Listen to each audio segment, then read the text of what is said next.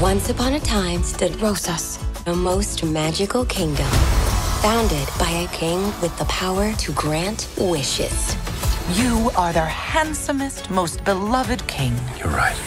I am a handsome king. I'm so nervous I think I'm going to explode. My best friend, the king's apprentice. My mouth drooping? I feel like it's drooping.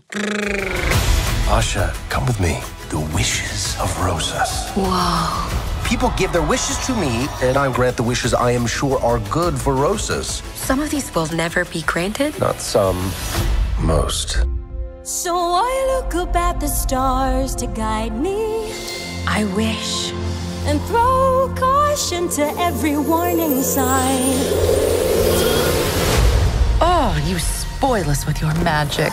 I didn't do it. What? I'm talking. I am talking. Ha! Who knew my voice would be this low? I believe I have just been threatened. Who would dare threaten you? I have no response to that. So I look up at the There is a traitor amongst us. Find Asha. caution to every It's a dead end. With unsanded mahogany. Oh, good find, Valentino.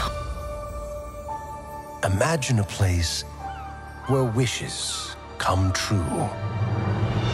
Where your heart's desire can become a reality.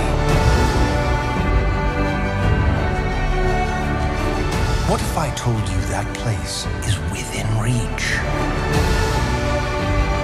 All you have to do is give your wish to me.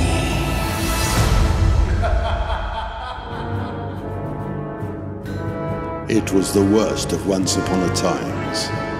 The best had gone, along with the happily ever after.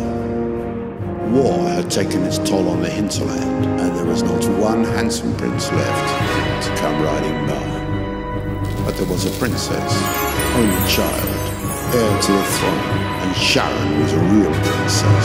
I can tell you.